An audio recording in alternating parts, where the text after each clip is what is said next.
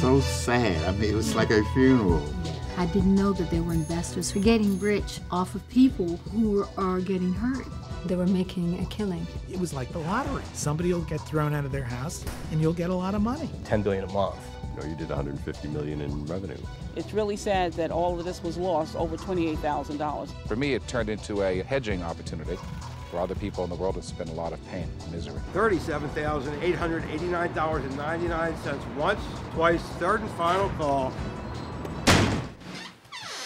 I'm actually livid right about now.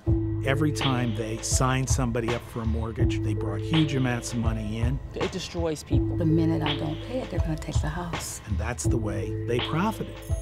This massive growth has created a massive nuclear bomb. On this particular street, nearly every house is in foreclosure. This first one's now bank-owned. We got so lax in the way in which we conduct these closings. Got a couple of folks here hanging in, yet to go through the eviction process. They were being conducted in the parking lot of a shopping center and do it on the hood of your car. I found a flaw in the model that I perceived is the critical functioning structure that defines how the world works, so to speak. In other words, your view of the world, your ideology was not right. Precisely. I don't think people really understood that they were in a casino. The party's over. It's time to call it a day. They've burst your pretty balloon and taken